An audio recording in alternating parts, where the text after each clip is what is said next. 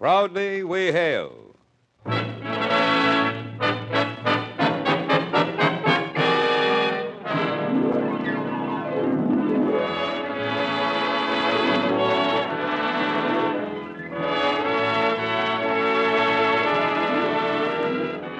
From New York City, where the American stage begins, here is another transcribed program with a cast of outstanding players and featuring as Molly Pitcher, Rosemary Rice. Public service time has been made available by this station for your Army and your Air Force to bring you this story as proudly we hail the Women's Army Corps.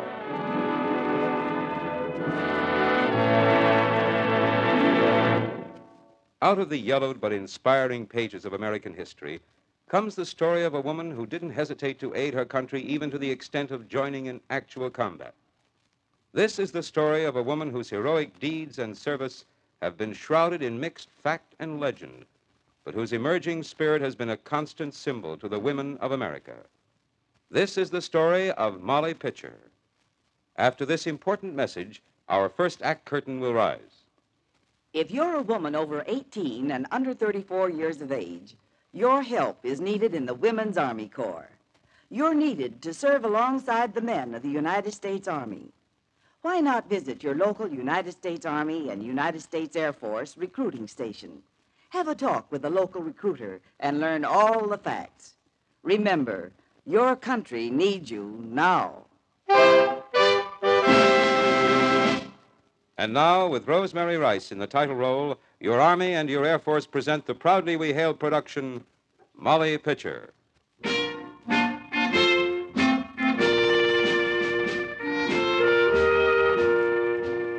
There was nothing really special in what I did. There was need of me, and I was there. It was a time of emergency. It was my duty. Molly Pitcher, the daughter of John Ludwig, was born on a dairy farm between Princeton and Trenton, New Jersey, on October 13, 1754. She was christened Mary, but was nicknamed Molly by friends and neighbors when a child. Historians, although sketchy about many things concerning her, all agree, however, that she was brusque but kindly. When she was 15, her gracious kindliness, her patience with children, and her willingness to work won her a position in the home of the well-known Dr. William Irving and his family in Carlisle, Pennsylvania. That same year, Molly married John Casper Hayes, a barber with a shop near the Irving home. To secure their marriage for the future, Molly had continued working at the Irvings. But now, 6 years later, in 1775, there was little security of any kind throughout the 13 colonies. Petitions to London for fair treatment, adequate representation, and a limited self-government had been answered by warships and troops. Colonists had been fired upon. Punitive decrees had been issued. There was nothing left now but a fight for full freedom and independence. Molly, I'm joining an artillery unit tomorrow. John, you're what? I'm enlisting. It's time. But, John, you're not a soldier. A man becomes a soldier. But you're not. You're the best barber in all of Pennsylvania. Molly, a moment now, my Yes, dear. you are in all of Pennsylvania. Here now. Put down these basins and let me tell you. Well, what do you know about artillery? Nothing, Molly, dear. Absolutely nothing. Please, put down these basins. There. Now tell me. Molly, dear. Tell me why you must stop being a barber, the best in Pennsylvania, to do something with artillery. My dear, I wouldn't know a cannon from a shepherd's shears. Well, then. But I'll You've learn. spent years learning to be a barber, the best barber Yes, in all... yes, dear, I know. The best barber in Pennsylvania. It's true, John. Others can learn to fight. Others can learn about cannons. No, Molly. No, my dear. This will take all of us. It means every one of us, men, women, and even children. Every one of us. But why you? This means more than my being a barber, or a grocer, or anything else. It means my very right to be a barber, or a grocer, or anything else I want to be. But no one or anything in London can... This is no longer London, or the king, or his government. We have been fired on in Boston, people like us, because we have dared ask for a voice in our own affairs, for a measure of freedom. John, I don't want you hurt. Oh, Molly, in God's care and with your love, well, I'll even learn about artillery.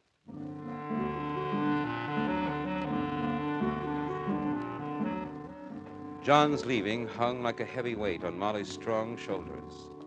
They had talked more about the issues facing not only themselves, but the thousands and thousands of others who must now face the same problems. But Molly felt she couldn't work in Carlisle anymore with John away. This was a time of decision. Mrs. Irving, Yes, Molly. the children are taking their nap. Fine. I don't know how you do it. Oh, they're good children. Perfect children, but just perfect enough to be little terrors. But why they will take their nap for you and no one else, I don't know. Oh, I like to tell them a story first. Fiddlesticks, I just think you're a magician with children. Oh, Molly, you've been crying. Is something wrong? Well, yes, ma'am. Uh-huh. Well, I certainly think I know what it is. Here, wait until I put this old yarn down. There. Now, Molly, you sit down right here. You don't have to tell me. I know exactly what it is. John is left for the war, and you are lonesome, and you miss him, and it's only 3 days since he's gone, and you're worried, and so on. Yes, ma'am. And Yes, I know. You go home each night when his shop is closed, and you don't hear the sound of his honing his razors for tomorrow, and you can't cook for yourself because he's not there to eat with you, and you can't get to sleep because you don't know where he is or how he is, and you suddenly feel as though your part of the world had dropped away. Yes, ma'am. And I don't want to stay in Carlisle anymore. Excuse me, ma'am. That's quite all right, Molly, my dear. It's very understandable. You've been so kind. I don't know what to do exactly, but staying in Carlisle isn't what I want. Come, then, dry your tears. We will go see the doctor. He may have an idea. Now, I hope he's free. He did have that old reprobate Silas Turner in there again. He always needs at least an hour with that gouty old fool. Old Silas probably is still trying to convince the doctor that the only cure for gout is to wean infants on brandy and thus develop a tolerance for spirits. My. Now remember, Molly, you have a home here with us if you want it. Yes, ma'am. I'll remember. Yes? Are you free, Will? Yes, dear. Come in, come in. I have just rejected Silas Turner's new invention, a specially shaped spoon for feeding brandy to babies. Will, this is important. It really is. No. Well, by the looks of Molly's reddened eyes, I can see that. It's about John. What? No bad news already. Oh, no, sir. Thank heavens, no, Will, but Molly is distressed about his leaving and just about doesn't know what to do. Well, here. There's no use just standing there. Come on, both of you. Sit down. Sit down. Sit there, dear. That's it. Oh. Now, Molly is my patient. What is it, my dear? Dr. Irving, things aren't quite the same for me since John left. I won't cry anymore because of his leaving. I know he had to go, but I Go on, child. I know how important it was for him to go. But here in Carlisle, I'm always reminded of his leaving. Everything here reminds me of how happy we've been. Now, remember, Molly, we have been very happy about you and John. He's one of the finest young men we have ever met. And you are as close to us as our children. But today, thousands of fine young men like John are out in the woods and the fields and the mountain passes, defending our rights and fighting to gain us happiness and dignity of free people. However best you feel you can serve our cause and aid John, you yourself must decide. Whatever you decide, Molly, dear, we will help you. And when John one day returns, always remember, we'll be waiting for both of you. Oh, thank you. Thank you from my heart, sir. I feel I should go back to my father's farm. John is near there. And I want to be near John. He may need me.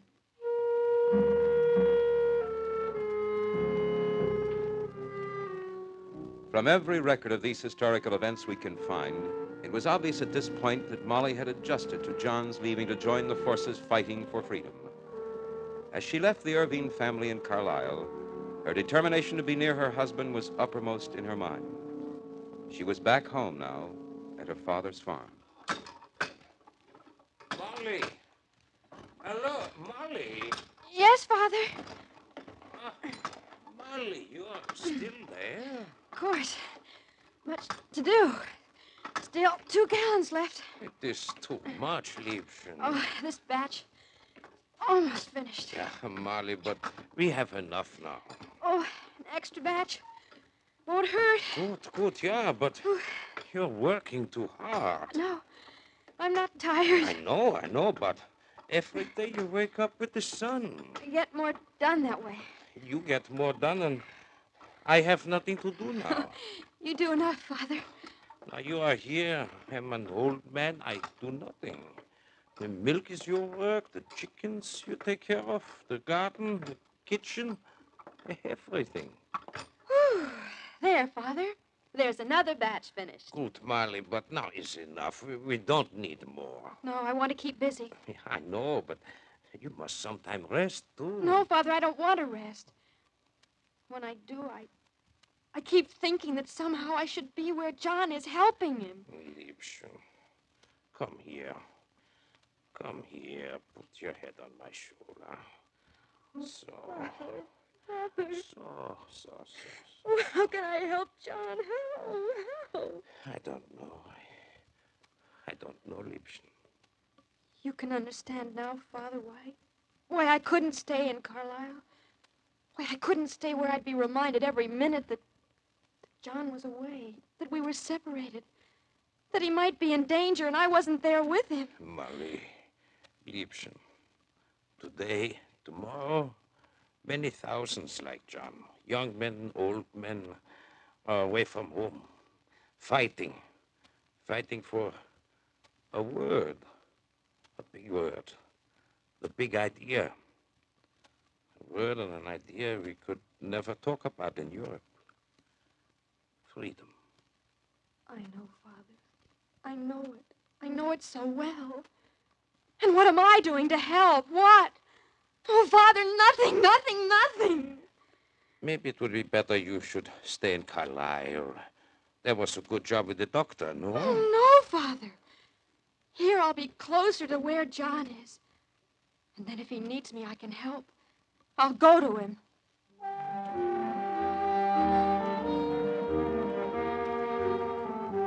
From month to month and even year to year, no one could tell exactly where the elusive and swift-moving American forces would be. Usually outnumbered by British and hired Hessian troops possessing superior strength and firepower, the scattered units and armies of General George Washington relied on ambush, surprise attacks, and strategic withdrawals to confuse an enemy accustomed to the more orthodox methods of warfare. Then, 3 years after John had left and Molly had returned to her father's farm, she had news.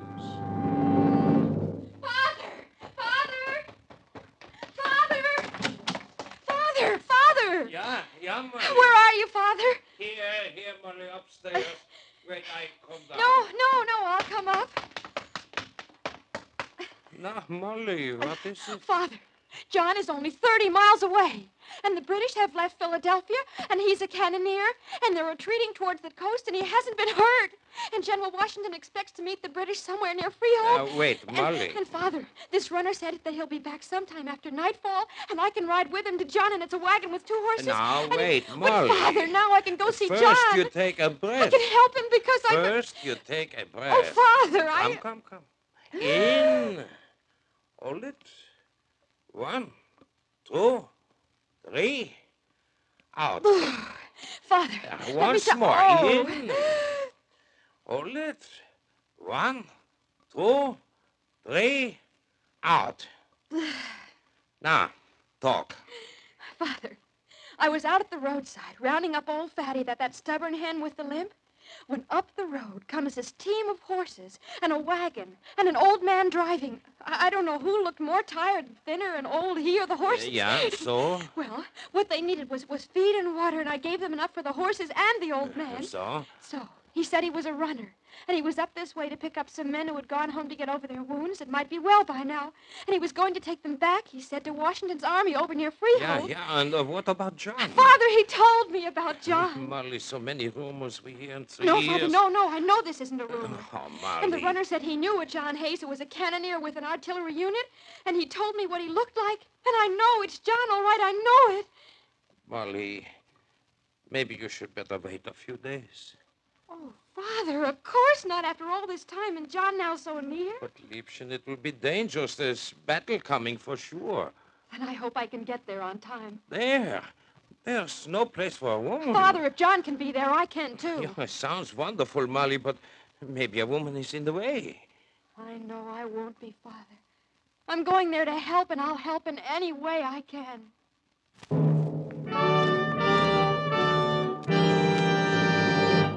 Rosemary Rice, featured as Molly Pitcher in this Proudly We Hail production, will return in just a moment for the second act.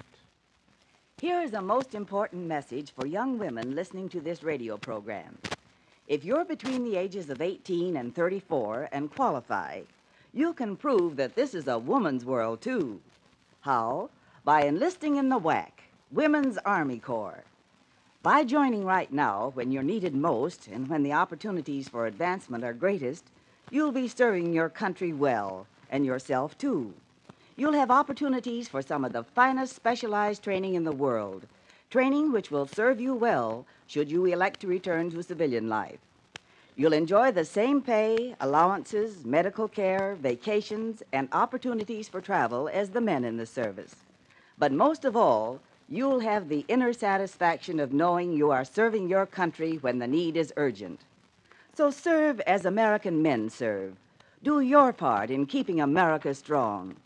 Visit your local United States Army and United States Air Force recruiting station and enlist in the WAC, Women's Army Corps. Do it now. You are listening to Proudly We Hail. And now, with Rosemary Rice in the title role, we present the second act of Molly Pitcher.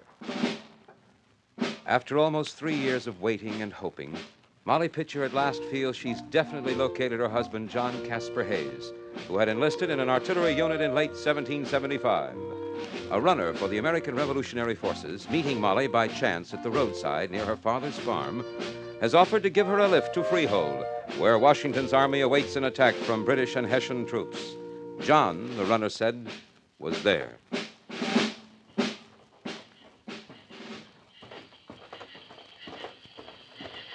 I am here. Good, right on time. Can we put this in the wagon? Expect so. What is it? It's really 2 boxes. Both are full of bread, cold meat, and sausages. Oh, makes this something like a bit of a holiday. They're sure big. 1 box is for you and your passengers, if you have any, and the other is for my husband. Oh, well, here, ma'am, let me take... Oh, Let me help you. oh, my goodness. Ma'am, are you sure you're not bringing your husband a half-dozen cannonballs? I hope my fresh bread isn't that bad. Well, Now, here we are. whew, both are in back, just behind your seat. Yeah, thanks a mighty, ma'am. Well, I guess we better get now. May I ride up on the seat with you? Oh, sure, sure. Here, just step on this, ma'am. All right, thank you. I can make it. There's an old blanket up there you can wrap around you. It'll keep out the night chill. Oh, thank you. I found it. Yeah. Well, ma'am, we ain't going to go fast, but we'll travel at a steady pace. That's good. All right, you two. Let's get. Come on, come on. Will the trip take long? Oh, well, we ain't taking any direct road, and the roads we take ain't so good. I know, but And we'll pull up for a spell to water and feed the horses, Yes, you see. Grease that back right hub. I see, but Then there's a stretch of road up ahead a piece there that ain't good riding. I see it. We'll I was slow up there, you see. Because those lads sleeping in back are just fresh over some wounded. Yeah, They ain't able to take much jouncing. When do you think... Well, now, as near as I can tell, we might hit Freehold smack in the forenoon. I hope we're there before anything starts. Oh, I feel the same way, ma'am. Got us a load of 40 muskets and 400 weights of powder in back there. Should be mighty useful when we get to Freehold. You got your heart pretty well set on finding your man, ain't you, ma'am? Yes, I have. Yeah. Well, he's there all right, ma'am. He'll likely turn a pretty cartwheel when he sees you. And I've wanted so much to see him, too. I've always believed that there's so much that all of us must do. John taught me that, and I've never forgotten it.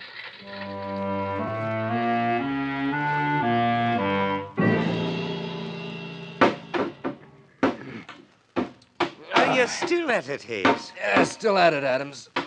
But I have 5 kegs open now. I never saw a man fussier about his powder kegs. My dear Moore, I hate trying to open these at the last minute. Sure you have enough open now to conduct a little battle of your own. I don't know why he needs a cannon or cannonballs. He'll meet the enemy head on and throw powder in their faces. I may have to do it with this heat today.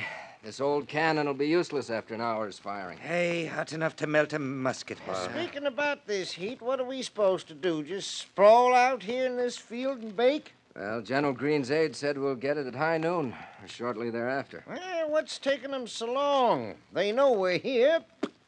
Maybe their uniforms had to be pressed. All our men out there in the open. They'll be baked and fried by the time there's action. Yeah, this is the day for a swim. But where do we get the water, by the way? Huh? Oh, over there, back of you. That silly-looking thing's a well, complete with an artistically battered pewter pitcher. Oh, say. Hey, look there. Isn't that old man beetle-eyed in his wagon? And unless this heat has already affected me, there's a woman standing up in front. It is a woman, all right. Seems to be looking for someone, too. Looks like she's seen him. And that big package she's got. Somebody's going to feed well today. She's heading straight across the... Wait. John! John! Bless the Lord. It's Molly. Now, how can a man run like that in this heat? Just look at that package of food she's carrying. No, look at that. Hey, they don't care who knows. The most charming scene I've ever witnessed on a battlefield. Hey, that stopped them. Well, that kiss was something the redcoats should have seen. Might even have held their fire till 'twas over. Here the two come running back. That package. Oh, they better be careful, be careful. My! Oh, what a run. Yeah, and this package is no lady's fan. Oh, men, my wife, Molly. Molly, this is Adams, and this is Moore. In honor, ma'am. Doubly so, ma'am. How do you do? Moore is extra polite whenever somebody's got food package. Politeness, ma'am, is bread on the waters, I think. Oh, John, bread, of course. Oh. I have fresh bread in there and cold meats and sausages. Sauce? May we open it now? Oh, let me open Oh, it. fine. Come on, let's sit down right here next to this elegant piece of equipment. All right. Is that your cannon, John? Well, Molly, dear, I can't claim it as a personal possession, but I've been a good nursemaid to it. As we're waiting for it to melt in this heat. Well, here. Everything's ready. I hope you're all hungry. Oh, can you imagine that? Come on, let's take a look here, fellas. The blazing sun beat down on the widely deployed American troops as they waited for the British and Hessian forces of Sir Henry Clinton to strike. More than a mile from the great open field, Clinton kept his army cool in the protection of willow and beech groves. Washington's army had to be met and defeated to permit the British a safer retreat to the coast. On June 28, 1778, in the searing heat of mid-afternoon, British and Hessian forces marched out of their protective groves in perfect formation.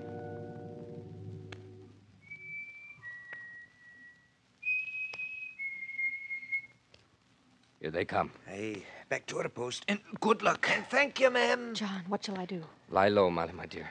Very low. Arms! Aim! Fire! Hey, fire when ready. Molly, your ears, dear. All right, John. Molly, keep down. Watch your ears now. John, can I help? What shall I do? Nothing, dear. John, you need water. I'll get it up there at the well. No, Molly. No, Molly, stay down. I'll bring it. I'm all right, John.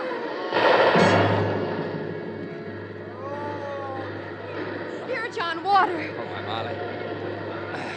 Let me take some to Adams over there. He's been hit.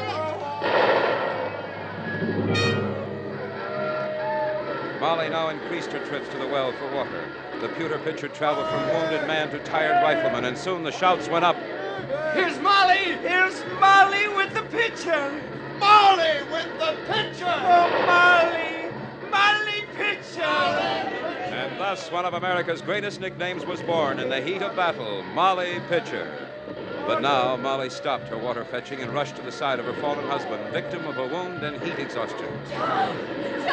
John! Molly, I'm hit. Not much, just this heat. John, here's water. Rest, John, dear, rest. Now, first the swab, then the charge, then the ball, then...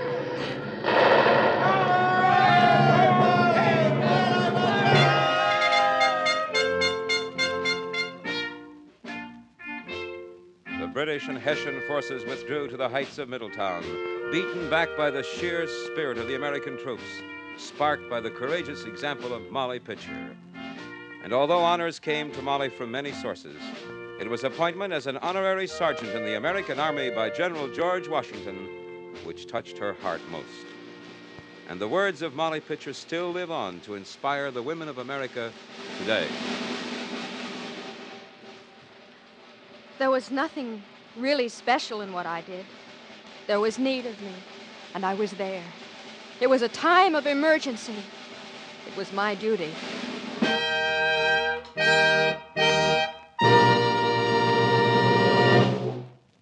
Thank you, Rosemary Rice, for a very stirring portrayal. Now here is an important message to the young women of America. A brief word to young women. Why not get an early start with a job that gives you the feeling of being of real service to your country? You'll enjoy that feeling in the Women's Army Corps, and you'll be doing a job that will be a little different every day. You'll be getting the finest specialized training in the world in the career field in which you're best qualified. So don't let opportunity pass you by. Remember, today young women between the ages of 18 and 34 can best serve their nation by working side by side with the men of the services. Visit your nearest United States Army and United States Air Force recruiting service and get all the details today.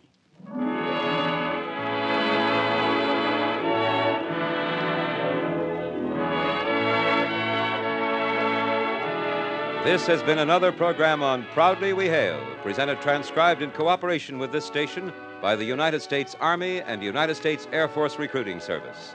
This program featured Rosemary Rice. This is Kenneth Banghart speaking and inviting you to tune in this same station next week for another interesting story on Proudly We Hail.